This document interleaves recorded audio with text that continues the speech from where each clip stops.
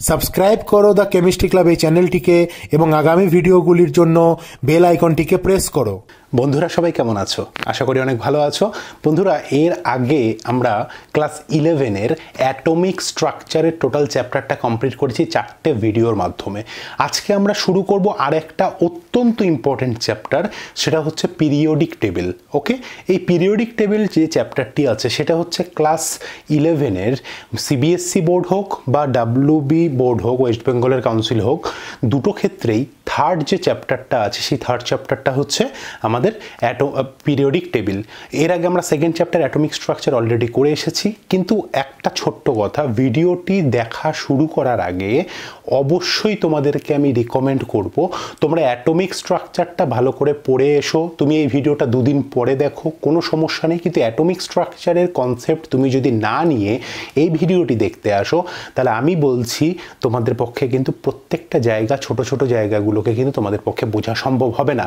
যখন আমি তোমাদেরকে বলবো এস, পি, ডি, এফ এই ধরনের সাবশেলগুলোর কথা, ইলেকট্রনিক কনফিগারেশনের কথা, তখন কিন্তু তোমাদের বুঝতে অসুবিধা হয়ে যাবে। তাই বন্ধু, তোমাদের কাছে অবশ্যই রিকোয়েস্ট করছি, প্লিজ প্লিজ প্লিজ অ্যাটমিক স্ট্রাকচারের 4টে ভিডিও কমপ্লিটলি দেখে এসো।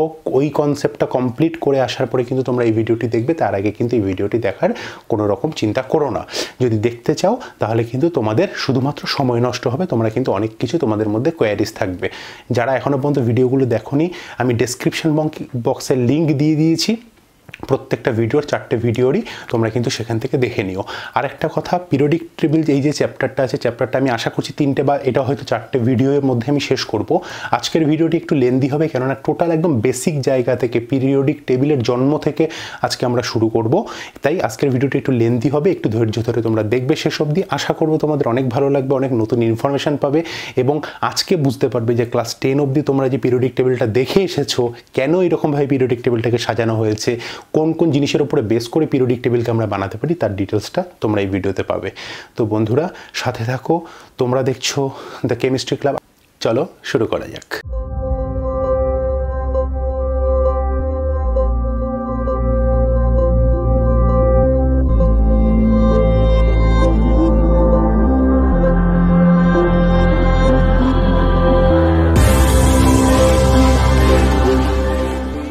বন্ধুরা চ্যাপ্টারের শুরুতে একটুখানি বলি যে পিরিয়ডিক টেবিল বা পর্যায় সারণী এই জিনিসটার কেন প্রয়োজনীয়তা হয়েছিল।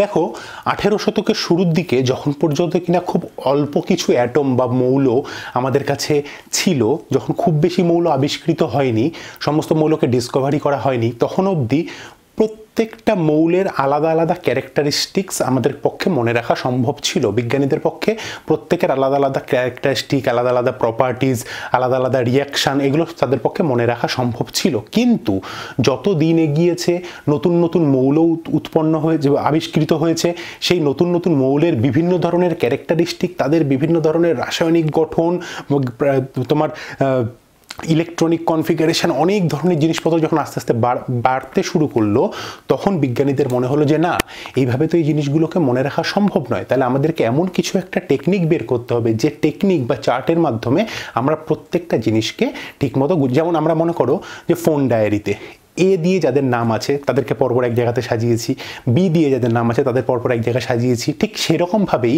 আমাদেরকে এমন কিছু একটা টেকনিক বের করতে হবে যাতে কিনা আমরা এমন একটা চার্ট বানাবো, সেই চার্টের মধ্যে একটা লাইনে যারা থাকবে তাদের প্রত্যেকের সেম ধরনের প্রপার্টিজ দেখা যাবে। হ্যাঁ, একটা সমান্তরাল লাইনে যারা থাকবে তাদের ক্ষেত্রে একটা সেম ধরনের প্রপার্টিজ দেখা যাবে। এরকম চিন্তাভাবনা করে কিন্তু তাদের কাছে একটা প্রথম কনসেপ্ট আসে যে হ্যাঁ চলো তাহলে কিছু এরকম বানানোর চেষ্টা করা যাক। বোঝা গেল? এইবার সবথেকে প্রথমে অনেক ধরনের কাজকর্ম হচ্ছে, সবথেকে প্রথমে একটা দৃষ্টান্তমূলক যে ঘটনাটা ঘটলো সেটা হয়েছিল 1817 খ্রিস্টাব্দে, 1817 এই সালে সবথেকে প্রথমে আমাদের কাছে আসলো ডোবেরিনারের ত্রয়ী সূত্র, ডোবেরিনারের ট্রায়াড ল। ডোবেরিনারের ট্রায়াড লতে আমরা কি দেখলাম? বলছে রাসায়নিক ধর্মের সাদৃশ্য আছে, মানে কেমিক্যাল ক্যারেক্টারিস্টিক্স অনেকটা ইকুয়াল, প্রায় তাদের সমান আছে। এরকম যদি 3টে মৌলকে আমরা পাশাপাশি সাজাই, সাপোজ লিথিয়াম, সোডিয়াম এবং পটাশিয়াম, এই যে তিনটে মৌল না, এই তিনটে মৌলের পরস্পরের সাথে না রাসায়নিক ধর্মের সাদৃশ্য আছে। বোঝা গেল ব্যাপারটা? এই মৌলগুলোকে যদি আমরা পরপর সাজাই, কিভাবে সাজাবো? তাদের পারমাণবিক ওজনের উপরে বেস করে। তাহলে কি হবে জানো তো, যে এই মৌলটার পারমাণবিক ওজন আর এই মৌলটার পারমাণবিক ওজন, মানে প্রথম এবং তৃতীয় মৌলটার যে অ্যাটমিক মাস যেটা থাকবে, অ্যাটমিক ওয়েট যেটা থাকবে, সেটার যে অ্যাভারেজ হবে, এই দুটোর যে অ্যাভারেজ হবে সেটা হবে মিডলেরটার। কিরকম? মনে করো লিথিয়ামের ক্ষেত্রে 7, পটাশিয়ামের ক্ষেত্রে হচ্ছে এটা 39, 39। তাহলে এটা কত হবে? 39 + 7/2, দ্যাট ইজ 23। ঠিক বোঝা গেল ব্যাপারটা? তার মানে ডোবেরিনারের ত্রয়ী সূত্র বা ট্রায়াড লতে এটাই বোঝানোর চেষ্টা করা হলো যে পরপর তিনটে মৌলকে আমরা তাদের পারমাণবিক ওজনের উপরে বেস করে, অ্যাটমিক ওয়েটের উপরে বেস করে আমরা যদি সাজাই, তাহলে কি দেখব? প্রথমটা এবং তৃতীয়টা, এই দুটোর যে অ্যাভারেজটা সেটা হবে মাঝের যে অ্যাটমটা থাকবে তার অ্যাটমিক মাসের ইকুয়াল হবে। এখন বিষয়টা কি? বিষয়টা হচ্ছে এই যে লটা, এই লটা মার্কেটে বেশ কিছুদিন চলেছিল, প্রায় 40 to 45 ইয়ার্স মতো মার্কেটে এই লটা ছিল, সায়েন্স মার্কেটে এই লটা ছিল। কেননা এই লটাকে ব্রেক করে নতুন কোনো ল যখনই আসবে ততক্ষণ পর্যন্ত এটাকে ব্রেক করা যাচ্ছে না। কিন্তু এটা না খুব বেশি দিন অ্যাপ্লিকেবল হয়নি, মানে খুব বেশি জায়গাতে এটা অ্যাপ্লিকেবল হয়নি। তার কারণ কি? এই লটা শুধুমাত্র কার জন্য অ্যাপ্লিকেবল ছিল? যে হালকা মৌল, যাদের ওয়েট খুব কম, তাদের জন্য এটা অ্যাপ্লিকেবল ছিল। বোঝা গেল ব্যাপারটা? তাহলে ডোবেরিনারের ত্রয়ী সূত্রটা কি বলেছিল এবং সেটা কতদূর পর্যন্ত সাফল্য পেয়েছিল এটা আমরা বুঝলাম। এরপরে আরও একটা ল বেরিয়েছিল, যদিও সেটা আমাদের প্রয়োজনীয় নয়, 1862 খ্রিস্টাব্দে টেলুরিক স্ক্রু এই একটা ল বেরিয়েছিল, কিন্তু এটা আমাদের মানে বিশেষ কিছু ইম্পর্টেন্ট না, কেননা এটার খুব বেশি অ্যাপ্লিকেশন আমাদের সায়েন্স মার্কেটে হয়নি। কেননা 2 বছর বা 3 বছর চলার পরেই আমাদের কাছে চলে এসেছিল সব থেকে ইম্পর্টেন্ট ঘটনাটা, যেটা ঘটেছিল 1865, 1817 থেকে 1862 পর্যন্ত চলেছিল হচ্ছে ডোবেরিনারের ট্রায়াড ল। 1862 খ্রিস্টাব্দে টেলুরিক স্ক্রু বেরোলো বটে, কিন্তু তার 3 বছরের পরেই 1865 খ্রিস্টাব্দে বেরিয়ে গেল নিউল্যান্ডের অষ্টক সূত্র, নিউল্যান্ডের ল অফ অক্টেভ। হ্যাঁ, অষ্টক সূত্র, নিউল্যান্ডের অষ্টক সূত্র যখনই চলে আসলো, এই সমস্ত পেছনের দিনে ফেলে আসা সমস্ত রকম ল ধুলোয় মিশিয়ে গেল। তখন শুধুমাত্র নিউল্যান্ডের অষ্টক সূত্রটাকে সব থেকে বেশি প্রমিনেন্ট মনে করা হতো। এবং নিউল্যান্ডের অষ্টক সূত্রতে কি বলা হয়েছিল? দেখো, এরকম কিছু বলা হয়েছিল। বলেছিল যে পারমাণবিক ওজনের উপরে বেস করে, তার মানে অ্যাটমিক মাসের উপরে বেস করে আমরা যদি পরপর সমস্ত মৌলগুলোকে সাজাই, ঠিক আছে, হ্যাঁ, তাহলে আমরা কি পাবো জানো তো? আমরা এরকম কিছু পাবো। সাপোজ আমরা শুরু করছি লিথিয়াম থেকে, lithium, beryllium, boron, carbon, nitrogen, oxygen, fluorine, sodium, magnesium, aluminium, এরকম করে যদি আমি পরপর সাজাতে থাকি, তাহলে আমরা কিভাবে কি পাবো? প্রথম যে মৌলটা, প্রথম যে অ্যাটমটা, সেটা থেকে যদি আমরা শুরু করি, তারপরে এটা যদি ফার্স্ট হয় তাহলে এটা second, third, fourth, fifth, six, seventh, eighth যে মৌলটা, এদের দুজনের মধ্যে কেমিক্যাল ক্যারেক্টারিস্টিক সেম হবে, মানে এদের মধ্যে রাসায়নিক ধর্মের সাদৃশ্যতা লক্ষ্য করা যাবে। তাহলে এটা থেকে যদি শুরু করি, তো এটা যদি প্রথম হয় তাহলে 2, 3, 4, 5, 6, 7, 8, তাহলে বেরিলিয়ামের সাথে ম্যাগনেসিয়ামের, বোরনের সাথে অ্যালুমিনিয়ামের, কার্বনের সাথে সিলিকনের, এদের কি দেখা যাবে? রাসায়নিক ধর্মের সাদৃশ্য দেখা যাবে। এই যে নিউল্যান্ডের অষ্টক সূত্র, অষ্টক বা অক্টেভ, এই কথাটা করতে গেছে যে অষ্টম যে মৌলটা, এইথ যে মৌলটা, তার সাথে এদের রাসায়নিক ধর্মের সাদৃশ্য দেখা যাচ্ছে। নিউল্যান্ডের অষ্টক সূত্র কিন্তু প্রচুর দিন মার্কেটে চলেছিল, কেননা এই কনসেপ্টের উপরে বেস করেই পরবর্তী সময় পর্যায় সারণীতে বহু ধরনের নতুন নতুন থিওরেম আবিষ্কার হয়েছিল। বোঝা গেল ব্যাপারটা? আচ্ছা, এইবার বলছে দেখো, এই নিউল্যান্ডের অষ্টক সূত্র মার্কেটে চলার পরেও এর কিছু ব্যর্থতা ছিল। কি ব্যর্থতা ছিল? এইটাও ঠিক ডোবেরিনারের ট্রায়াড লয়ের মতো, ত্রয়ী সূত্রের মতো খুব নির্দিষ্ট কিছু হালকা মৌলের ক্ষেত্রে সিলেক্টিভ ছিল, ভারী মৌলের ক্ষেত্রে এটা খুব বেশি কিন্তু ব্যাখ্যা দিতে পারেনি। বোঝা গেল? তাহলে প্রথমে আমাদের কাছে 1817-এ কি আসলো? ডোবেরিনার আসলো ত্রয়ী সূত্র নিয়ে। তারপরে কে আসলো? টেলুরিক স্ক্রু, যেটা মার্কেটে খুব বেশি অ্যাপ্লিকেবল হয়নি। তারপরে সব থেকে আলটিমেটে কে আসলো 3 নম্বরে? নিউল্যান্ডের অক্টেভ ল। ঠিক আছে, এই নিউল্যান্ডের অষ্টক সূত্র পার করার পরে যে পিরিয়ডিক টেবিলটা সর্বজনের কাছে গ্রাহ্য হয়েছিল সেটা হচ্ছে মেন্ডেলিভ। মেন্ডেলিভ কি করলেন? মেন্ডেলিভ একটা পিরিয়ডিক টেবিল সুন্দর করে আমাদের কাছে প্রস্তাব দিলেন, এবং সেই পিরিয়ডিক টেবিলটা উনি কিভাবে প্রস্তাব দিলেন? উনি বললেন, আমি অ্যাটমিক মাস বা অ্যাটমিক ওয়েট, পারমাণবিক ভর বা পারমাণবিক ওজনের উপরে বা পারমাণবিক গুরুত্বের উপরে আমি বেস করে আমি অ্যাটমগুলোকে সাজাবো। আমি এমনভাবে অ্যাটমগুলোকে সাজাবো যাতে কিনা আমি এরকম একটা টেবিল তৈরি করতে পারি। সেই টেবিলে কিছু এইরকম বরাবর কিছু লাইন থাকবে, আবার এই রকম বরাবরও কিছু লাইন থাকবে। বলছে এই বরাবর যে লাইনগুলো থাকছে, ঠিক আছে, এদেরকে বলা হয় হচ্ছে পিরিয়ড বা পর্যায়। আর ওপর থেকে নিচ বরাবর যে লাইনগুলো আছে সেগুলোকে বলা হয় গ্রুপ বা শ্রেণী। ঠিক আছে, উনি বললেন কি আমি এমনভাবে মৌলগুলোকে সাজাবো তাদের কিসের উপরে বেস করে, পারমাণবিক গুরুত্বের উপরে বেস করে, যে এই একটা লাইনে যে সমস্ত মৌলগুলো থাকবে তাদের প্রত্যেকের রাসায়নিক ধর্ম সেম হবে, এই লাইনে যে মৌলগুলো থাকবে তাদের প্রত্যেকের রাসায়নিক ধর্ম সেম হবে, এরকম করে আমি মৌলগুলোকে সাজাবো। ভালো কথা, উনি অ্যাটমিক মাসের উপরে বেস করে মৌলগুলোকে সাজাতে চাইলেন। ঠিক আছে, এই যখন উনি এইভাবে মৌলগুলোকে সাজাতে চাইলেন তখন কি আসলো, তখন এখান থেকে ফার্স্ট যে পয়েন্টটা আসলো সেটা হচ্ছে উনি কতগুলো পিরিয়ড বলেছিলেন। উনি বলেছিলেন 12টা পিরিয়ড, 12টা পিরিয়ডের কথা বলেছিলেন, মানে 12টা পর্যায়ের কথা বলেছিলেন। আর 8টা গ্রুপ বা শ্রেণীর কথা কিন্তু উনি উল্লেখ করেছিলেন। তার মানে এরকমভাবে আমার 12টা লাইন ছিল এবং এরকম করে মোট আমার 8টা শ্রেণী ছিল, এবং এই 8টা শ্রেণী বা 8টা গ্রুপকে উনি রোমান হরফের 1 থেকে 8 পর্যন্ত এইরকম করে উনি দিয়েছিলেন। বোঝা গেল ব্যাপারটা। যদিও পরবর্তী সময়ে মেন্ডেলিভ নিজেই তার যে অ্যাটমিক পিরিয়ডিক টেবিলের যে কনসেপ্টটা ছিল সেটাকে আরও উনি মডিফাই করেছিলেন, এবং মডিফাইড করার পরে, এটা হচ্ছে প্রাইমারি, মানে এটা প্রাথমিকভাবে মেন্ডেলিভ বলেছিলেন, পরে যখন মডিফাই উনি করলেন, হ্যাঁ, উনি মডিফাই করার পরে উনি কি করে দিলেন, 12টা পিরিয়ড যেটা ছিল সেটাকে উনি করে দিলেন 7টা পিরিয়ড, 7টা পিরিয়ড করে দিলেন। আর 8টা গ্রুপ যেটা ছিল সেটাকে উনি 9টা গ্রুপ করে দিলেন। কি করলেন উনি, গ্রুপের মধ্যে 1 থেকে 8 পর্যন্ত যে গ্রুপটা ছিল সেটা তো ছিলই, তার সাথে সাথে 0 বলে একটা গ্রুপ আনলেন, মানে যেটা 9 নাম্বার যে গ্রুপটা ছিল, মানে 1 2 3 4 5 6 7 8 9, 9th যে গ্রুপটা ছিল ওটাকে উনি 0 গ্রুপ নাম দিলেন। এটা একটা ফার্স্ট কাজ করলেন। আর কি করলেন, এই 1 থেকে 8-এর মধ্যে 1 থেকে 7 পর্যন্ত উনি প্রত্যেকটা পার্টকে এ আর বিতে ভাগ করলেন, মানে 1A 1B, 2A 2B, 3A 3B, এরকম করে 7A 7B পর্যন্ত উনি রাখলেন। 8-এর উনি কোনো ভাগ করেননি এবং 0-এর উনি কোনো ভাগ করেননি।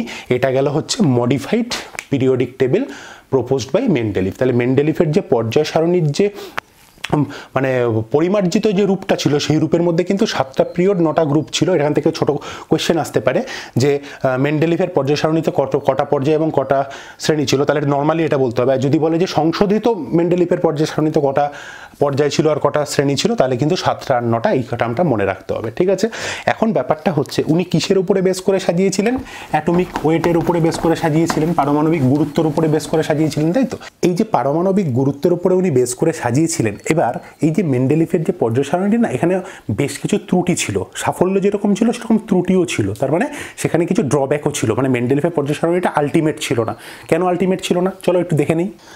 মেন্ডেলিভের পর্যায় সারণীতে সবথেকে প্রথম যে অসঙ্গতি বা সবথেকে যে প্রথম ত্রুটি ছিল সেটা হচ্ছে, দেখো 1 নাম্বার, ভালো করে বুঝবে কিন্তু, হ্যাঁ, আমাকে বলেছে এই যে শ্রেণীগুলোতে আমি মৌলগুলোকে সাজিয়েছি, এখানে মৌল, এখানে মৌল, এখানে মৌল, এখানে এখানে এখানে, কিভাবে সাজিয়েছি আমি, পরপর সাজিয়েছি, কার রেসপেক্টে, অ্যাটমিক মাস বা অ্যাটমিক ওয়েটের রেসপেক্টে। এবার কখনো কখনো কি দেখা গেছে জানো তো, সাপোজ মনে করো পটাশিয়ামের আণবিক ভর হচ্ছে 39 পারমাণবিক ভর হচ্ছে 39.1, আর পটাশিয়ামের আগে হচ্ছে আর্গনের হচ্ছে 39.93। ওকে, দেখো ভারীকে আর্গন বেশি ভারী, হ্যাঁ, তার মানে মেন্ডেলিভের পর্যায় সারণীর সূত্র অনুযায়ী কাকে আগে থাকার কথা, পটাশিয়ামকে আগে থাকার কথা, কেন এটা হালকা, আর আর্গনটা ভারী বলে এটাকে পরে থাকার কথা। কিন্তু যেহেতু কি হচ্ছে, আর্গন এবং পটাশিয়ামের দুজনের ক্ষেত্রে কেমিক্যাল ক্যারেক্টারিস্টিক্স আলাদা, তাই আর্গনকে কেমিক্যাল ক্যারেক্টারিস্টিক্স সেম রাখার জন্য, রাসায়নিক ধর্মকে সমান রাখার জন্য ওকে কি করছে, পটাশিয়ামের আগে স্থান দিতে হচ্ছে। এই জন্য আমরা আগে আর্গনকে পেয়েছি,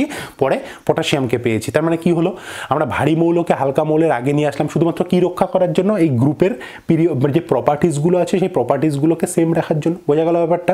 তাহলে ফার্স্ট ব্যর্থতা হচ্ছে কখনো কখনো আমাকে কি করতে হয়েছে, ভারী মৌলগুলোকে হালকা মৌলের আগে অবস্থান দিতে হয়েছে, ফার্স্ট ব্যর্থতা। সেকেন্ড ব্যর্থতা হচ্ছে হাইড্রোজেনের অবস্থান।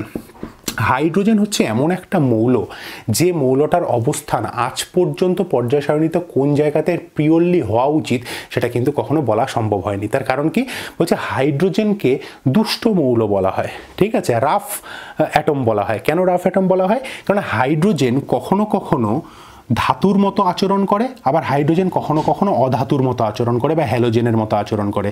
তাই একে ধাতব পর্যায়ে রাখবো, ধাতব গ্রুপে রাখবো, নাকি হ্যালোজেনের সাথে গ্রুপে রাখবো? কখনো হাইড্রাইড গ্রুপে আচরণ করছে, সাপোজ ক্যালসিয়াম হাইড্রাইড। এখানে ক্যালসিয়াম ধাতু, হাইড্রোজেন হচ্ছে অধাতু রূপে আচরণ করছে, এখানে হাইড্রোজেন অধাতু রূপে আচরণ করছে। আবার যখন HCl হচ্ছে তখন এটা তড়িৎ ধনাত্মক, এটা তড়িৎ ঋণাত্মক, তখন এটা ধাতব মতো একটা ক্যারেক্টার দেখাচ্ছে। তাই কখনো ধাতব ক্যারেক্টার, কখনো অধাতব ক্যারেক্টার, কখনো তড়িৎ ধনাত্মক, কখনো তড়িৎ ঋণাত্মক, এমনই একটা মাল্টিপাল ক্যারেক্টারিস্টিক্স হাইড্রোজেনের মধ্যে দেখা যায়, যার জন্য হাইড্রোজেনের অবস্থানটাকে সঠিকভাবে কোথাও নির্ণয় করা সম্ভব হয়নি। এটা শুধু মেন্ডেলিভের পর্যায় সারণীর ত্রুটি না, এটা আধুনিক পর্যায় সারণীর একটা ত্রুটি যে হাইড্রোজেনের অবস্থান সম্পর্কে সঠিক কোনো এখানে নলেজ দেওয়া সম্ভব হয়নি। নেক্সট যে অনেক একটা ভীষণ বড় একটা ব্যর্থতা, সেটা হচ্ছে আইসোটোপ। আইসোটোপ সম্পর্কে কিন্তু কোনো রকম আইডিয়া পাওয়া যায়নি মেন্ডেলিভের পর্যায় সারণীতে। কিরকম, আমি সাপোজ তোমাদেরকে একটা কথা বলছি, সাপোজ ইউরেনিয়াম 92 235, আবার ইউরেনিয়াম 92 238, দুটোই ইউরেনিয়াম, দুটোই সেম অ্যাটম, তাই তো? দুটোই ইউরেনিয়াম, দুজনেরই অ্যাটমিক নাম্বার সেম, তার মানে এখানে একটাই অ্যাটম, হ্যাঁ, কিন্তু দুজনের ভর সংখ্যা বা মাস নাম্বার আলাদা। মাস নাম্বার আলাদা হওয়ার জন্য এদেরকে পরস্পরের কি বলে? পরস্পরের আইসোটোপ বলে, ঠিক কিনা? আমরা এর আগে চ্যাপ্টারে শিখেছি আইসোটোপ কাকে বলে। যাদের ক্ষেত্রে অ্যাটমিক নাম্বার বা পারমাণবিক সংখ্যা সেম হলেও মাস নাম্বার বা ভর সংখ্যা আলাদা হয়, তাদেরকে আমরা কি বলেছি? আইসোটোপ বলেছি। এইবার মেন্ডেলিভের পর্যায় সারণীতে মেন্ডেলিভ কিসের উপরে বেস করে পর্যায় সারণীটা সাজিয়েছেন? এই যে ভরের উপরে বেস করে, পারমাণবিক ভরের উপরে বেস করে। তাহলে এখানে পারমাণবিক ভরকে উনি 235 পেয়েছেন, আবার পারমাণবিক ভরকে 238 পেয়েছেন। এই জন্য এই দুটোকে উনি কি করেছেন? আলাদা আলাদা জায়গাতে অবস্থান করিয়েছেন। মানে ওনার মতে এটা দুটো মৌল ছিল, কিন্তু অ্যাকচুয়ালি তো দুটো মৌল না, মৌল তো একটাই। তাহলে ইউরেনিয়াম একটাই মৌল, কিন্তু ওখানে কি ছিল? ওটার আইসোটোপ ছিল। এর জন্য পারমাণবিক ভরের উপরে বেস করে উনি সাজিয়েছিলেন বলে উনি কিন্তু কোনো আইসোটোপের ধারণা আমাদেরকে দিতে পারেননি। এই সমস্ত কারণের জন্য মেন্ডেলিভের পর্যায় সারণীটা কি হয়েছিল? প্রচুর সাফল্য পাওয়ার পরেও কিছু কিন্তু ব্যর্থতাকে ডেকে নিয়ে এসেছিল। এবার মেন্ডেলিভের পর্যায় সারণীর এখান থেকে আরও দুটো ইম্পর্টেন্ট টপিক আছে। একটা সব থেকে ইম্পর্টেন্ট যে টপিকটা ভালো করে বুঝবে, মেন্ডেলিভের সময় তো মেন্ডেলিভ যখন পর্যায় সারণী দিয়েছিলেন না, তখন সমস্ত মৌল আমাদের আবিষ্কৃত হয়নি, তখনও মৌল ডিসকভার হওয়া চলছে, বিভিন্ন অ্যাটমগুলো ডিসকভার হওয়া চলছে। তো উনি কি করলেন জানো?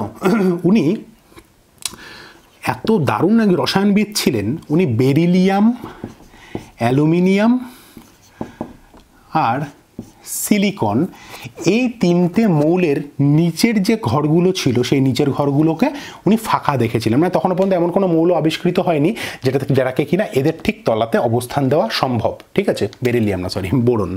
ঠিক আছে, বোরন, অ্যালুমিনিয়াম আর সিলিকন, এদের যে তলার যে জায়গাটা ছিল সেগুলো কি ছিল? ফাঁকা ছিল। তার মানে এমন কোনো মৌল তখনও পর্যন্ত ডিসকভারি হয়নি যাদেরকে কিনা এটার তলায় অবস্থান দেওয়া সম্ভব। তা উনি এত বড় লেভেলের রসায়নবিদ ছিলেন, উনি তখনই ক্যালকুলেশন করে ঠিক এদের নিচে কারা কারা থাকতে পারে, তাদের প্রপার্টিস কীরকম হতে পারে, সেই সমস্ত সম্পর্কে উনি ধারণা দিয়ে গেছিলেন। এবং উনি এটার তলায় যেটা থাকবে, বোরনের তলায় যেটা থাকবে সেটাকে উনি বলে গেছিলেন এটার নাম হবে একা বোরন, হ্যাঁ, এটার নাম হবে একা অ্যালুমিনিয়াম, ওকে, আর এটার নাম হবে একা সিলিকন। তোমরা নাম শুনেছো কিনা জানি না, কিন্তু অনেকেই শুনে থাকবে। তাহলে একা বোরন, একা অ্যালুমিনিয়াম আর একা সিলিকন, ঠিক আছে, এই তিনটে নাম উনি বলে গিয়েছিলেন যে এদের ক্যারেক্টারিস্টিক্স এরকম হবে। যখন কোনো মৌল আবিষ্কৃত হবে ওই রকম ক্যারেক্টারিস্টিক্স থাকলে তাদেরকে অবশ্যই এখানেই বসাতে হবে। তো পরবর্তী সময় দেখা গেছে যে এই যে তিনটে মৌল আবিষ্কৃত হয়েছিল, যদিও পরবর্তী সময় আধুনিক পর্যায় সারণীতে বোরনের তলায় অ্যালুমিনিয়াম ছিল, কিন্তু অ্যালুমিনিয়ামের নিচে ছিল হচ্ছে গ্যালিয়াম, সিলিকনের নিচে ছিল হচ্ছে জার্মেনিয়াম, আর এই যে জায়গাটাকে উনি মানে উল্লেখ করে গিয়েছিলেন, এই যে ফাঁকা জায়গাটা, এখানটাতে ছিল হচ্ছে স্ক্যান্ডিয়াম। ঠিক আছে, তো তোমাদেরকে যদি পরীক্ষায় প্রশ্ন করে যে একা বোরনের বর্তমান নাম কি? স্ক্যান্ডিয়াম। একা অ্যালুমিনিয়ামের বর্তমান নাম কি? গ্যালিয়াম। আর একা সিলিকনের বর্তমান নাম কি? জার্মেনিয়াম। এটা কিন্তু তোমাদেরকে মনে রাখতে হবে, এখান থেকে শর্ট কোশ্চেন আসতে পারে।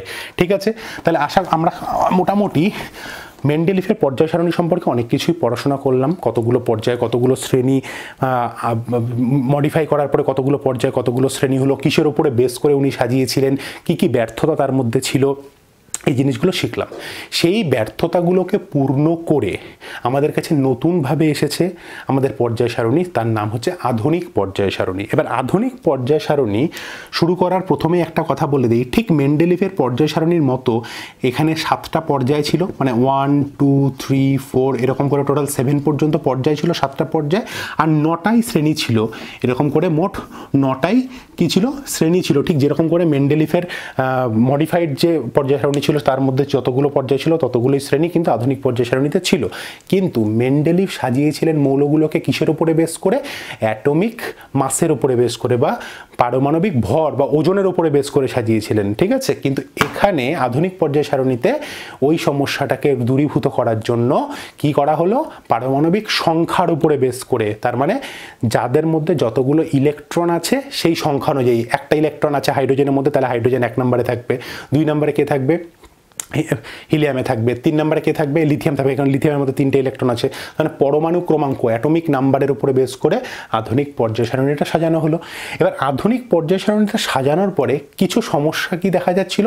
ইলেকট্রনিক কনফিগারেশন করে সঠিকভাবে না মৌলগুলোকে বিচার বিবেচনা করা যাচ্ছিল না। এত ছোট্ট জায়গার মধ্যে এত ঘিঞ্জি হয়ে যাচ্ছিল, প্রচুর মৌল আবিষ্কার হচ্ছে, প্রচুর নতুন নতুন অ্যাটম ডিসকভার হচ্ছে, এত জিনিসগুলোকে এক জায়গাতে রেখে সাজানো যাচ্ছিল না। তখন বোর কি করলেন? বিজ্ঞানী বোর পর্যায় সারণীটাকে ধরে এরকম করে টেনে লম্বা করে দিলেন। উনি কি করলেন? যে 7টা পিরিয়ড ছিল, 7টা পর্যায়ই থাকলো, শুধু 9টা যে গ্রুপ ছিল সেটাকে উনি কি বললেন? উনি লম্বা করে 18টা গ্রুপ করে দিলেন। এবং এবার কোনো 1 রোমান হরফের 1 2 এরকম 3 এরকম কিছু ছিল না, ডাইরেক্টলি 1 2 3 4 এরকম আপ টু 18টা পর্যন্ত গ্রুপ ছিল। তাহলে আধুনিক পর্যায় সারণীতে মোট পিরিয়ড সংখ্যা কটা? 7টা, এবং গ্রুপ সংখ্যা কটা? 18টা। এটা হচ্ছে আধুনিক পর্যায় সারণীর দীর্ঘায়িত রূপ, মানে দীর্ঘ পর্যায় সারণী। বোঝা গেল ব্যাপারটা? তাহলে নর্মাল আধুনিক পর্যায় সারণী বা মডার্ন পিরিয়ডিক টেবিলের সাথে long form of modern periodic টেবিলের মধ্যে ডিফারেন্সটা বোঝা গেল। মডার্নের মধ্যে 7টা আর 9টাই ছিল, কিন্তু দীর্ঘায়িত রূপে মানে লং ইলংগেটেড ফর্মে 7টা এবং 18টা কিন্তু গ্রুপ দেখা গেল। বোঝা গেছে ব্যাপারটা? এবার আমরা সাবজেক্টের মধ্যে ঢুকি। এতক্ষণ আমরা কি করছিলাম? মুখ শুদ্ধি করছিলাম। এবার আমরা সাবজেক্টে ঢুকছি। আর সাবজেক্টে ঢুকতে গেলে আমাদের আগের দিনের অ্যাটমিক স্ট্রাকচারের কি লাগবে? ওখানে বেসিক জায়গাগুলো লাগবে। তাহলে চলো অ্যাটমিক স্ট্রাকচারের বেসিক্স থেকে আমরা পর্যায় সারণীতে কী করে সেটাকে অ্যাপ্লিকেশন করবো সেটা এবার আমরা শিখে নিই। বন্ধুরা, আগের যে আমাদের অ্যাটমিক স্ট্রাকচারের চ্যাপ্টারটা ছিল তোমাদের নিশ্চয়ই মনে আছে, হাইড্রোজেনকে আমরা সাজিয়েছিলাম 1s1, হিলিয়াম এটা হয়েছিল 1s2, লিথিয়াম এটা হয়েছিল 1s2 2s1, beryllium 1s2 2s2, boron 1s2 2s2 2p1, carbon 1s2 2s2 2p2, boron carbon, nitrogen 1s2 2s2 2p3, নাইট্রোজেনের পরে কে আছে? অক্সিজেন 2p4, অক্সিজেনের পরে ফ্লুরিন 2p5, তারপর হচ্ছে নিয়ন 2p6 হয়েছে, 2p6 অবধি নিয়ন। আবার সোডিয়াম যখন ছিল তখন কি হয়েছিল? 1s2 2s2 2p6 এটা তো ছিলই, তার সাথে সাথে কি ছিল? 3s1, ম্যাগনেসিয়ামের ক্ষেত্রে 3s2, তারপরে অ্যালুমিনিয়ামের ক্ষেত্রে 3s2 কমপ্লিট হওয়ার পরে 3p1, হ্যাঁ এরকম করে। তারপরে সিলিকনের ক্ষেত্রে 3p2 এরকম করে ছিল। তারপরে যখন আমাদের কাছে কে ছিল? আর্গন ছিল, আর্গনের ক্ষেত্রে কি হয়েছিল? 3p6 কমপ্লিট হয়ে গেছিলো। আমরা জানি এস এর মধ্যে সব থেকে সর্বাধিক কটা ইলেকট্রন থাকতে পারে? 2টো, পিতে সর্বাধিক কটা থাকতে পারে? 6টা, ডিতে সর্বাধিক কটা থাকতে পারে? 10টা, আর এফে সর্বাধিক কটা থাকতে পারে? 14টা। ঠিক আছে। আবার আমরা এটাও শিখেছিলাম যে 1-এর ঘরে শুধুমাত্র এস আছে, 2-এর ঘরে এস আছে আর পি আছে, 3-এর ঘরে এস আছে, পি আছে, ডি আছে, 4-এর ঘরে এস আছে, পি আছে, ডি আছে, এফ আছে, এরকম করে আমরা শিখেছিলাম। আবার আমরা এটাও শিখেছিলাম, নিশ্চয়ই তোমাদের মনে আছে, যে প্রথমে আমরা 1s করেছিলাম, তারপরে 2s 2p কমপ্লিট করেছিলাম 2-এর ঘর, 3s 3p কমপ্লিট করে 3dতে ঢোকার আগে আমার ইলেকট্রন কোথায় ঢুকেছিল? 4s-এ ঢুকেছিল। 4s-এর পরে ইলেকট্রন কোথায় ঢুকেছিল? 3dতে ঢুকেছিল, তারপরে গিয়ে 4pতে ঢুকেছিল। তোমাদের নিশ্চয়ই মনে আছে। তাহলে 1-এর ঘরে কোনো সমস্যা নেই, 2-এর ঘরে কোনো সমস্যা নেই, 3-এর ঘরে এসে ঢোকার পরে পিতে ঢুকেছিল, কিন্তু তারপরে ডিতে না ঢুকে কোথায় ঢুকেছিল? এসে ঢুকেছিল, এসের পরে 3-এর ডিতে ঢুকেছিল। ঠিক আছে, এই জিনিসটা তোমাদের নিশ্চয়ই মনে আছে। সুতরাং এই হচ্ছে আমাদের মোটামুটি বেসিক জায়গা। এইবার দেখো, এই কনসেপ্টের উপরে বেস করে বা এই অ্যাটমিক নাম্বারের এই জিনিসগুলোর উপরে বেস করে পর্যায় সারণীটাকে কি করে সাজানো হয়েছে ভালো করে বুঝবে। পর্যায় সারণীতে মোট কতগুলো ঘর বললাম? 18টা।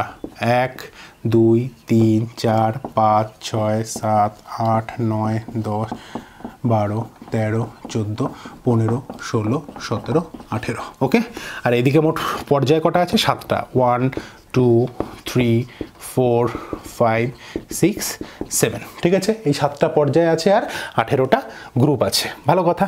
এইবার 1 নাম্বার আর 2 নাম্বার যে গ্রুপটা, এদেরকে একটা জায়গাতে সিরিজ করা হয়েছে।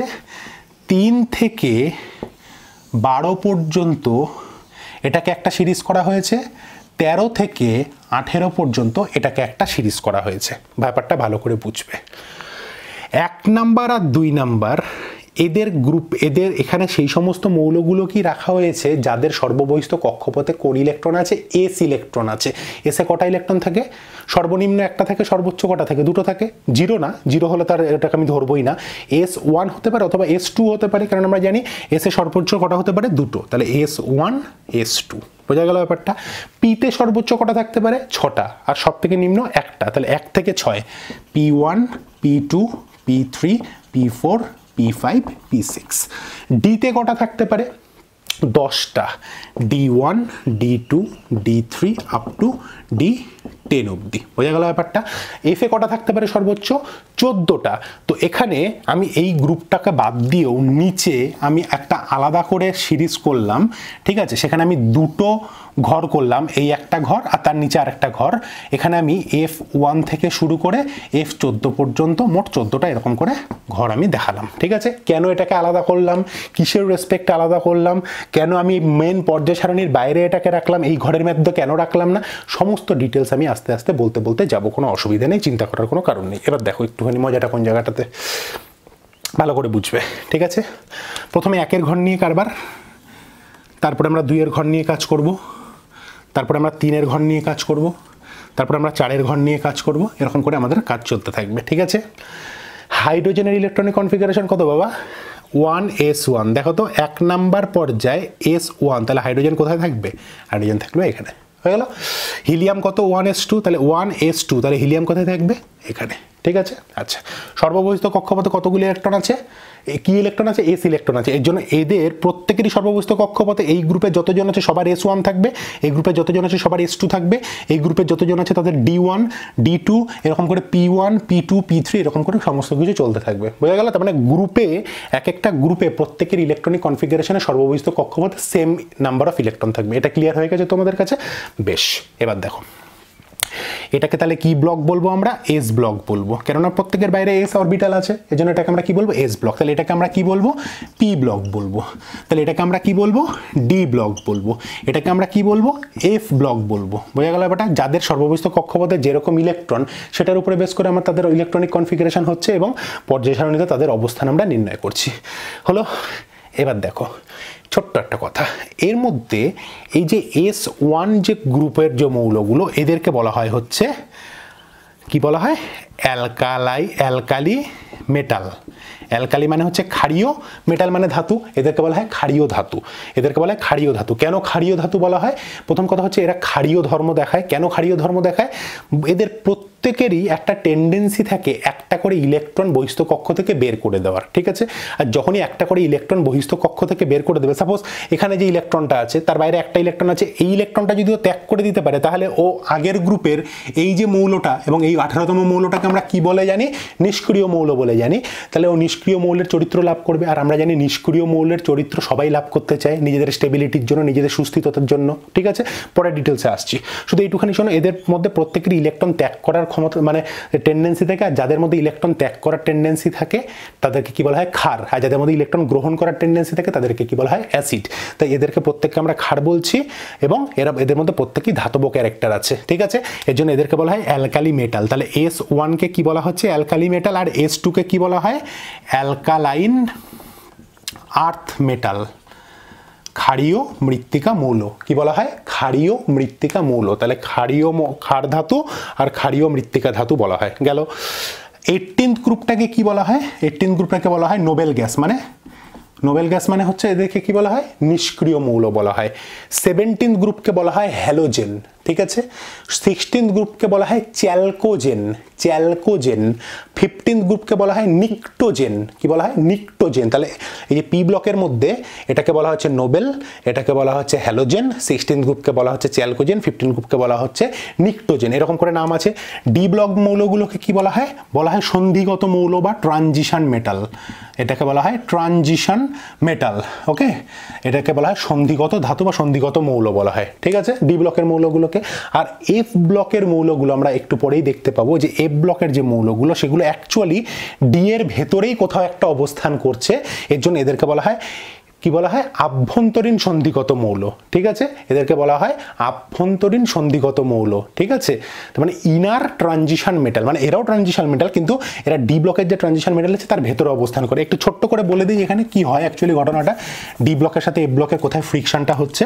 হ্যাঁ, এখানে স্ক্যান্ডিয়াম আছে, এখানে ইরিডিয়াম আছে, ঠিক তার নিচে ল্যান্থানাম আছে, আর ঠিক তার নিচে হচ্ছে, এগুলো সব কিন্তু D1 এর ঘরে আছে। হ্যাঁ, তার নিচে আছে হচ্ছে কি বেরি, এটাকে কি বলা যায়? স্ক্যান্ডিয়াম, ইরিডিয়াম, ল্যান্থানাম, আর হচ্ছে অ্যাক্টিনিয়াম আছে। ওকে, অ্যাক্টিয়াম আছে। এবার দেখো বলছে এই যে ল্যান্থানাম এর হচ্ছে 57 আর অ্যাক্টিনিয়াম এর হচ্ছে 89, ঠিক আছে। এই 57-এর পরে 58টা এখানে হওয়ার কথা।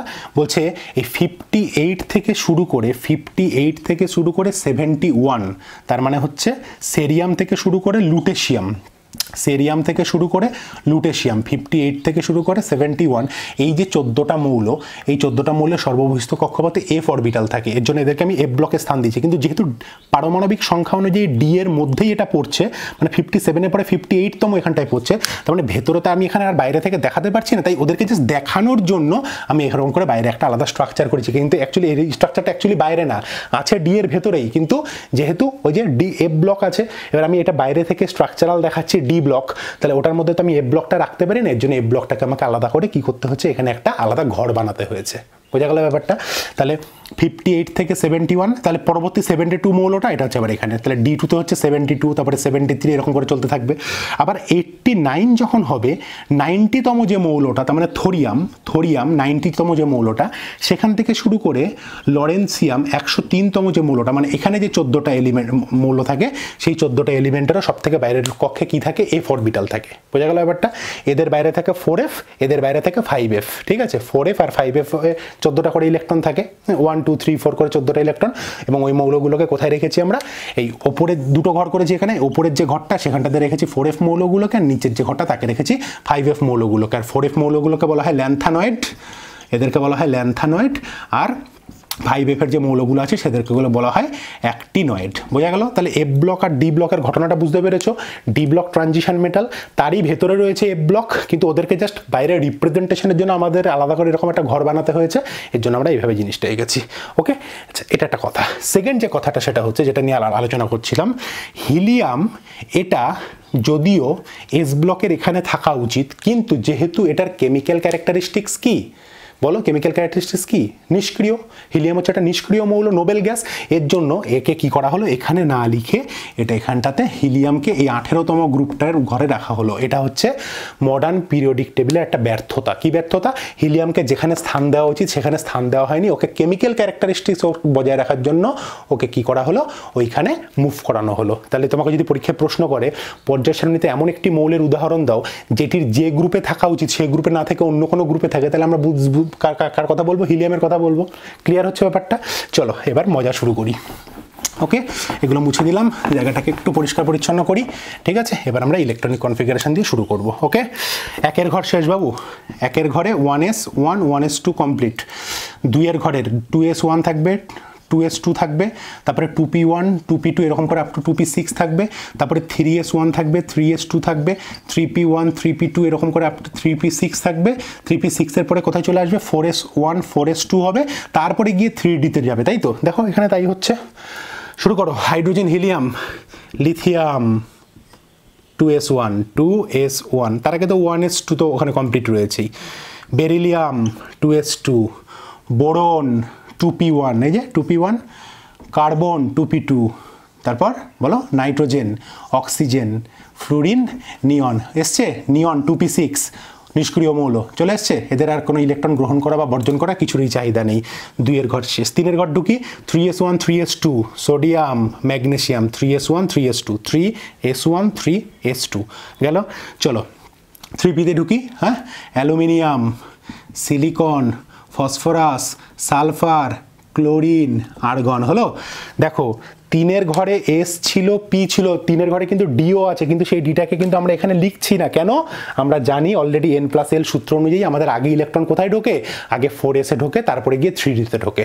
এবার অলরেডি আমি এই গ্রুপটাকে শেষ করে দিয়েছি, দিয়ে এবার আমি 4 নম্বর গ্রুপে ঢুকছি। বলো 4s1 আর 4s2 পটাশিয়াম ক্যালসিয়াম, তার মানে 4s আমার ঢুকলো। এবার আমার 3d ঢুকবে। এবার আমি তো এখানে 4s-এ 2টো ইলেকট্রন লিখে আমি তারপরে 3 ঘরে আবার ডিটা লিখতে পারি না। তার কারণ কি, আমি অ্যাটমিক নাম্বার অনুযায়ী সাজাচ্ছি। অ্যাটমিক নাম্বার অনুযায়ী সাজাতে যদি হয়, তার মানে আমাকে এটার পরেই আমাকে ডিটা লিখতে হবে। তাহলে দেখো 4 যখন শুরু হচ্ছে তখন 3-এর ডি শুরু হচ্ছে, ঠিক না? তাহলে 4-এর ঘরে 3-এর ডি, 5-এর ঘরে 4-এর ডি, 6-এর ঘরে 5-এর ডি, 7-এর ঘরে 6-এর ডি। বুঝতে পেরেছো ব্যাপারটা? আবার বলছি কিন্তু দেখো, অলরেডি 3-এর ঘরের এস আর 3-এর ঘরের পি কমপ্লিট, অ্যাটমিক নাম্বার অনুযায়ী সাজিয়ে ফেলেছি। 4-এর ঘরে ঢুকে গেছে আমার ইলেকট্রন। 4-এর ঘরে ঢোকার পরে আমার 3d-তে ইলেকট্রন ঢুকছে, সত্যি কথা, কিন্তু আমি তো অ্যাটমিক নাম্বার অনুযায়ী লিখছি। আর অ্যাটমিক নাম্বার অনুযায়ী লিখে আমি তো প্রথমে অ্যাটমিক নাম্বার 20 পর্যন্ত এখানে লিখে 21 নম্বর অ্যাটমিক নাম্বারটা আমি আবার আগের ঘরে চলে যেতে পারি না। হ্যাঁ, আমি তো তাহলে আমার সাজানোটা হবে না।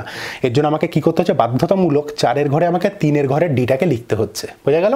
এর জন্য 4-এর ঘরে লিখছি 3-এর ডি, 5-এর ঘরে লিখবো 4-এর ডি, 6-এর ঘরে লিখবো 5-এর ডি, এরকম করে আমাদের কিন্তু চলতে হবে। বুঝতে পেরেছো কি ব্যাপারটা? চলো, scandium, titanium, vanadium, chromium, manganese, iron, cobalt, nickel, copper, zinc হলো।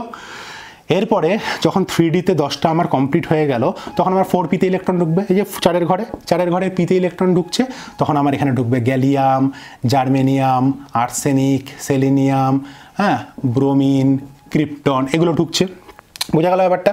এবার ওইভাবেই আমি যখন এরকম করে হাইড্রোজেন, লিথিয়াম, সোডিয়াম, পটাশিয়াম, হ্যাঁ, মানে lithium, sodium, potassium, rubidium, caesium, francium, এখানে রুবিডিয়াম ঢুকবে, ঠিক আছে? এরকম করে বেরিলিয়াম, ম্যাগনেসিয়াম, ক্যালসিয়াম, স্ট্রনশিয়াম, এরকম করে ঢুকবে, এরকম করে যাবে। এবার দেখো কি মনে রাখতে হবে, ভালো করে বুঝো এই জায়গাটা থেকে, ভালো করে বুঝবে কিন্তু। হ্যাঁ, এস যে ব্লক, এস ব্লকের সর্ববহিস্থ কক্ষপথে ইলেকট্রন বিন্যাস কি হচ্ছে? হয় ns1 হচ্ছে, তা না হলে ns2 হচ্ছে। তাহলে তোমাকে যদি বলে এস ব্লকের সর্ববহিস্থ কক্ষপথে ইলেকট্রন বিন্যাস কি, তাহলে তুমি কি লিখবে?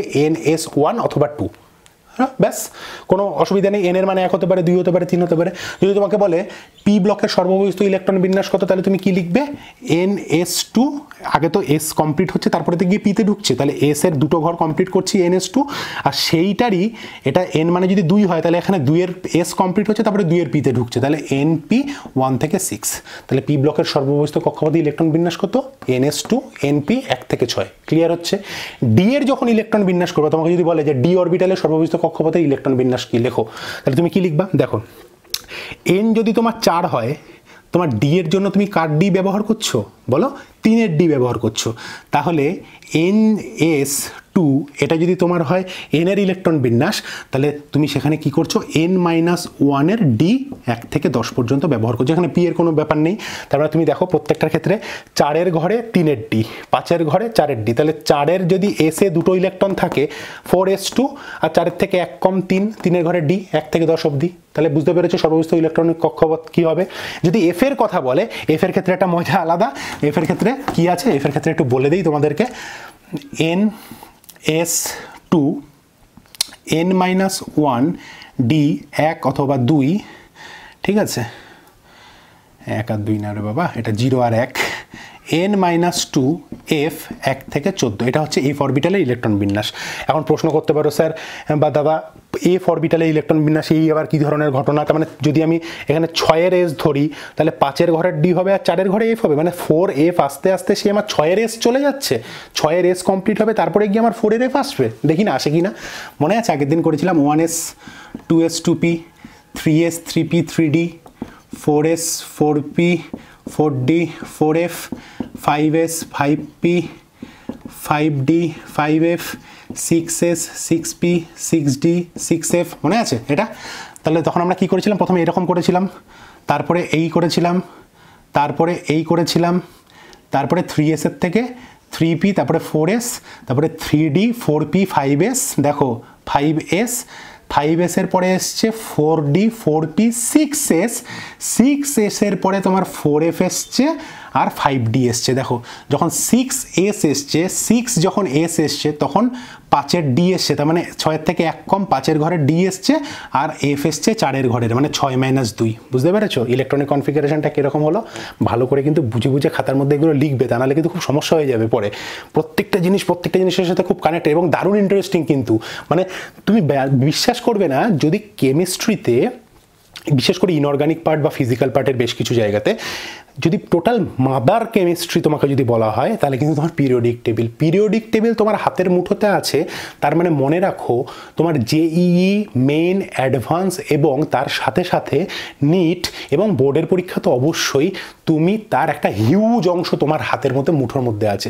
এখানকার কনসেপ্ট ক্লিয়ার হলে তবে তুমি S block chemistry, P block chemistry, D and F block chemistry এগুলো সম্পর্কে তোমার কাছে একটা দারুণ ইন্টারেস্টিং কনসেপ্ট থাকবে। বোঝা গেল ব্যাপারটা? আমি এই চ্যাপ্টারটা পড়াবোই সেইভাবে যেটা কিনা তোমাদের পরবর্তী সময়ে ক্লাস 11-এই তোমাদের এস ব্লক, পি ব্লক বলে দুটো আলাদা আলাদা চ্যাপ্টার আছে। হ্যাঁ, চ্যাপ্টারই আছে আলাদা। ক্লাস 12-এ উঠে তোমাদেরকে পি ব্লক পড়তে হবে, এফ ব্লক পড়তে হবে। হ্যাঁ, আমরা ক্লাস 11-এ পি ব্লকের শুধু 13 আর 14টা পড়বো, আর বাকি পি ব্লকের 15, 16, 17, 18 এটা ক্লাস 12-এ গিয়ে পড়বো। আবার এখানে এস ব্লকের দুটোই পড়ে ফেলবো, আর ডি আর এফ ব্লক সম্পর্কে টোটালটা পড়বো হচ্ছে ক্লাস 12-এ গিয়ে। তাহলে বুঝতে পারছো তো কতটা ইম্পর্টেন্ট একটা পার্ট পরীক্ষার রেসপেক্টে প্লাস এমনি মানে সাবজেক্টিভ রেসপেক্টে কতটা ইম্পর্টেন্ট। সুতরাং তোমাদের কিন্তু এই জিনিসগুলো ভালো করে শিখতে হবে। তাহলে আমরা কিন্তু অলরেডি শিখে নিলাম যে একটা পর্যায় সারণীকে কী করে আমরা সাজিয়েছি। যে কোনো মৌল দেবে, ইলেকট্রনিক বিন্যাস করবো, বলে দেবো যে পর্যায় সারণীতে কোন জায়গাতে অবস্থান করছে। পারবো কি পারবো না? নিশ্চয়ই পারবো। সুতরাং এইভাবে কিন্তু আমাদের পর্যায় সারণীটা এসছে এবং এখান থেকে আমরা যে টার্মগুলো শিখলাম S block, P block, D block, F block এবং প্রত্যেকের ক্যারেক্টারিস্টিক আমরা দেখলাম। ঠিক আছে, ও মনে রাখবে এফ ব্লকে যারা ওই ল্যান্থানাইড এবং অ্যাক্টিনাইড থাকে, ঠিক আছে, ওরা কিন্তু কি দেখায়, ওরা হচ্ছে বিরল মৃত্তিকা মৌল নামে পরিচিত। ঠিক আছে, বিরল রেয়ার আর্থ মেটাল বলে ওরা পরিচিত, বিরল মৃত্তিকা মৌল। আমরা এস ব্লকে শিখলাম ক্ষারীয় মৃত্তিকা, ক্ষারীয় মৌল আর ক্ষারীয় মৃত্তিকা মৌল। ঠিক আছে, ঠিক তেমনি পি ব্লকে আমরা হ্যালোজেন, নিকটোজেন, তারপরে হচ্ছে তোমার চ্যালকোজেন এগুলো শিখলাম। পি ব্লকে আমরা ডি ব্লকে শিখলাম হচ্ছে ট্রানজিশন মেটাল, সন্ধিগত মৌল। ইনার ট্রানজিশন মেটাল এফ ব্লকের ক্ষেত্রে শিখলাম। আবার এটাও শিখলাম ইনার ট্রানজিশন মেটালগুলো কী হয়, বিরল মৃত্তিকা বা রেয়ার আর্থ এলিমেন্ট হয়, এগুলো আমরা শিখলাম। প্রত্যেকের ইলেকট্রনিক কনফিগারেশন তোমাকে প্রশ্ন করতে পারে যে এফ ব্লকের সর্ববহিস্থ কক্ষপথে ইলেকট্রনিক কনফিগারেশন লেখো, তোমাকে কিন্তু সেভাবে ওটা সুন্দর করে লিখতে হবে। বোঝা গেল ব্যাপারটা? যদি বলে দেয় ল্যান্থানাইট বলো তাহলে 6, 5, 4, আর যদি বলে অ্যাক্টিনাইট তাহলে 7, 6, 5, ব্যাস হয়ে গেল। 7-এর এস, 6-এর ডি আর 5-এর এফ, এরকম করে তোমাদের হয়ে যাবে। এই ছিল মোটামুটি এই দিকের এই পার্টটা। এইবার তোমাদেরকে আমি যেটা বলছি ভালো করে মাথার মধ্যে ঢুকিয়ে নাও এই জিনিসটা। একটা নতুন টার্ম, সেটা হচ্ছে ম্যাজিক নাম্বার। এক্সাম পারপাস অতটা ইম্পর্টেন্ট না, কিন্তু নলেজ পারপাস ইম্পর্টেন্ট। বলতে যে কোনো একটা নির্দিষ্ট মৌল থেকে শুরু করে তার 2 নাম্বার, তার 8 নাম্বার, তার 18th নাম্বার বা তার 32 নাম্বার যে মৌলগুলো হয় বা অ্যাটমগুলো হয়, এদের সাথে পরস্পরের রাসায়নিক ধর্মের অনেক সাদৃশ্যতা, কেমিক্যাল ক্যারেক্টারিস্টিক প্রায় একই রকম হয়। ঠিক আছে, এই সংখ্যাগুলোকে বলা হয় ম্যাজিক নাম্বার। জাস্ট এটুকুনি মনে রাখবা, আর কিছু না এখান থেকে। এবার আমি যেটা বলতে চাইছি সেটা হচ্ছে মানে ভীষণ ইম্পর্টেন্ট, যেটা সেটা হচ্ছে দেখো ভালো করে বোঝো, মডার্ন পিরিয়ডিক টেবিলের ব্যর্থতাটা কোন জায়গাটায় ছিল? হাইড্রোজেনের অবস্থান সম্পর্কে সঠিক ধারণা দিতে পারেনি, হিলিয়ামকে সঠিক জায়গায় বসাতে পারেনি, এরকম বেশ কিছু ব্যর্থতা ছিল। এইবার তারপরেও মডার্ন পিরিয়ডিক টেবিলের ক্ষেত্রে যখন আমরা এই পর্যায় বরাবর বিভিন্ন ধরনের গ্রুপ মৌলগুলোকে সাজিয়েছি, এখানে হাইড্রোজেন, এখানে হিলিয়াম, এখানে হচ্ছে লিথিয়াম, বেরিলিয়াম, এখানে বোরন, কার্বন, নাইট্রোজেন, এরকম করে পরপর, হ্যাঁ, সোডিয়াম, ম্যাগনেসিয়াম, এরকম করে মৌলগুলোকে শিখিয়েছি। বলছি এই পর্যায় বরাবর বা এই যে পিরিয়ড বরাবর বেশ কিছু ধর্ম আছে, যে যে ধর্মগুলো সম্পর্কে আমাদের পড়াশোনাটা করতে হবে। যে বাদিক থেকে ডান দিক বরাবর যদি আমরা যাই তাহলে ধাতব ধর্ম বা মেটালিক ক্যারেক্টার কী হবে? বাড়বে না কমবে? সাইজ বাড়বে না কমবে? আয়োনাইজেশন পোটেনশিয়াল বাড়বে না কমবে? হ্যাঁ, ওপর থেকে নিচে যদি আমি গ্রুপ বরাবর যাই তাহলে বাড়বে না কমবে? সাইজ বাড়বে না কমবে? হ্যাঁ, ডেনসিটি, ঘনত্ব বাড়বে না কমবে? এগুলো কিন্তু আমাদেরকে শিখতে হবে। তাই এই সম্পর্কিত যে পড়াশোনাটা আছে, শুধু একটাই ছোট্ট কথা মনে রাখবে, জাস্ট আমি আজকে এগুলো ডিটেলসে শুরু করছি না। বাদিক থেকে ডান দিকে গেলে ঠিক যেরকম পরিবর্তন হয়, ওপর থেকে নিচে গেলে ঠিক তার রিভার্স পরিবর্তন হয়। তার মানে বাদিক থেকে ডান দিকে গেলে সাইজ যদি ছোট হয় তাহলে ওপর থেকে নিচে নামলে সেটা সাইজ বৃদ্ধি পাবে। বোঝা গেল ব্যাপারটা? বাদিক থেকে ডান দিকে গেলে যদি ধাতব ধর্ম তোমার কমে যায় তাহলে ওপর থেকে নিচে গেলে ধাতব ধর্ম বাড়বে। তার মানে পর্যায় বরাবর বা পিরিয়ড বরাবর ঠিক যেরকম চেঞ্জ হবে, গ্রুপ বরাবর বরাবর তার অপোজিট চেঞ্জ হবে। এটা শুধু মাথার মধ্যে ঢুকিয়ে নাও। আর এটা ঢুকিয়ে নাও যে আমাদেরকে কোন কোন ধর্ম সম্পর্কে শিখতে হবে, জাস্ট পয়েন্টগুলো নোট করে রাখো, পরের দিন থেকে এইগুলো থেকেই শুরু হবে। ফার্স্ট শিখবো আমরা মেটালিক প্রপার্টি, তার মানে ধাতব ধর্ম। ওকে, ফার্স্ট শিখবো হচ্ছে আমরা মেটালিক প্রপার্টি মানে ধাতব ধর্ম। তারপরে শিখবো হচ্ছে রেডিয়াস মানে সাইজ মানে ব্যাসার্ধ, রেডিয়াস সম্পর্কে শিখবো। 3 নাম্বার আমরা শিখবো হচ্ছে ডেনসিটি, ডেনসিটি মানে ঘনত্ব, ঠিক আছে। 4 নাম্বার আমরা যেটা শিখবো খুব খুব ইম্পর্টেন্ট যেটা, সেটা হচ্ছে ভ্যালেন্সি মানে যোজ্যতা, বাদিক থেকে ডান দিকে কীরকম পরিবর্তন হয়, ওপর থেকে নিচে কীরকমভাবে পরিবর্তন হয়। এছাড়াও খুব ইম্পর্টেন্ট যেটা, সেটা হচ্ছে 5 নাম্বার আয়োনাইজেশন পোটেনশিয়াল বা এনথ্যালপি, আয়নীভবন বিভব পোটেনশিয়াল বা আয়নাইজেশন এনথ্যালপি। 6 নাম্বার শিখবো হচ্ছে ইলেকট্রন অ্যাফিনিটি, ওকে, অ্যাফিনিটি। আর 7 নাম্বার পার্টে আমরা শিখবো হচ্ছে আমরা ইলেকট্রোনেগেটিভিটি। ভালো করে পয়েন্টগুলো খাতার মধ্যে লিখে নাও। পরের দিন আমরা স্টার্টিং করব এখান থেকে। আশা করছি পরের দিনের ভিডিওটাতে আমরা এই 4টে পার্ট পড়বো, আর তারপরে যে ভিডিওটাতে সেই ভিডিওটাতে আমরা এই 3টে পার্ট সম্পর্কে আলোচনা করলেই মোটামুটি পিরিয়ডিক টেবিল আমাদের অনেকটা গ্রিপে চলে আসবে। এই প্রপার্টিসগুলো শিখলে আমাদের পিরিয়ডিক টেবিলে মনে করেন 80 থেকে 85% শেষ। লাস্ট আরেকটা ভিডিও করব, সেখানে কিছু হাইড্রাইড বা ক্লোরাইড এই সমস্ত হ্যালাইড নিয়ে আলোচনা করবো। একদম পাতি জিনিস, কোনো অসুবিধা নেই। মেন খেলাটা হচ্ছে এই খেলাটার, এই জায়গাটাতেই মেন খেলাটা, এটা আর এটা, এই জায়গাটাতেই টোটাল মেন খেলাটা। টোটাল চ্যাপ্টারের কোয়েশ্চেন্স বেশিরভাগ 95% কোয়েশ্চেন নির্ভর করে এইটুখানি জায়গা থেকে, ঠিক আছে। এবং মনে রাখবে পরের দিন এই 4টে পার্ট শেখানোর সাথে সাথে আমি আরেকটা জিনিস শেখাবো, যে 100-র ওপর অ্যাটমিক নাম্বার যাদের আছে, 100-এর ওপর যাদের অ্যাটমিক নাম্বার আছে, আমরা তো জানি 100 থেকে এখন 118 পর্যন্ত আছে, ঠিক আছে। 100-র উপরে যাদের অ্যাটমিক নাম্বার আছে তাদের IUPAC নোমেনক্লেচার কী করে সেটা কিন্তু আমাদের পরের দিনের ভিডিওতে আমরা শিখবো। তাহলে পরের দিনের ভিডিওতে আমরা এই 4টে প্রপার্টি এবং তার সাথে সাথে এই IUPAC নোমেনক্লেচারটা শিখবো। বেশ দারুণ একটা ইন্টারেস্টিং ভিডিও হতে চলেছে। তো বন্ধুরা, আজকের ভিডিওটা এইটুখানি। শুধু আমাকে এইটুখানি জানাবে যে তোমরা এতটুকু বুঝতে পেরেছো কিনা, যে পর্যায় সারণীটা কী করে সাজিয়েছে, পর্যায় সারণীটাকে কীভাবে সাজানো হয়েছে, কেন ওটাকে S ব্লক বলছে, কেন ওটাকে P ব্লক বলছে, কীভাবে জিনিসগুলোকে করেছে, তোমরা এটা বুঝেছো কিনা শুধু আমাকে এইটুখানি জানাবে। আমি খুব জানার জন্য বেতাব হয়ে রয়েছি। আমাকে জানাবে যে পড়ানোটা কেমন হয়েছে, বুঝতে পারছো কিনা ঠিকঠাক করে, কনসেপ্টগুলো ক্লিয়ার হচ্ছে কিনা, আমাকে কিন্তু অবশ্যই কমেন্ট করে জানাবে। এবং যারা এখনও চ্যানেলটিকে সাবস্ক্রাইব করোনি তাদেরকে রিকোয়েস্ট, চ্যানেলটিকে সাবস্ক্রাইব করো। ভিডিওটি ভালো লাগলে অবশ্যই শেয়ার করো, লাইক করো, এবং তোমাদের কাছ থেকে কিন্তু পজিটিভ কোনো কমেন্ট পেলে আমি কিন্তু আরও বেশি মোটিভেটেড হই সামনের দিনের ভিডিওগুলো বানানোর জন্য। তো বন্ধুরা, আজকে এইটুখানি। দেখা হবে পরবর্তী ভিডিওতে খুব তাড়াতাড়ি। ততক্ষণ পর্যন্ত তোমরা ঘরে থাকবে, ভালো থাকবে, সুস্থ থাকবে। নমস্কার।